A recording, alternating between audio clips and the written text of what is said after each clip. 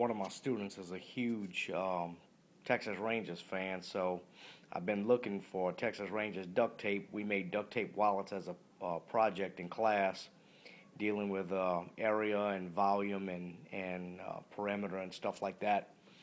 But I finally found some Texas Rangers duct tape, so I put this wallet together. I'm going to hand it to him in class tomorrow. But this is the front and the back, and when you turn it over, it actually closes like that. There's the front and the back, and when you open it up, you have a place for credit cards here and a place for two IDs, top and bottom.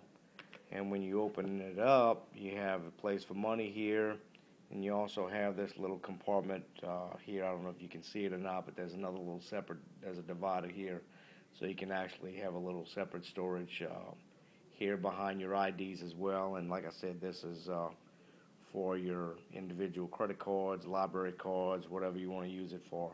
But I thought it came out pretty neat, and this is a Texas Rangers duct tape wallet.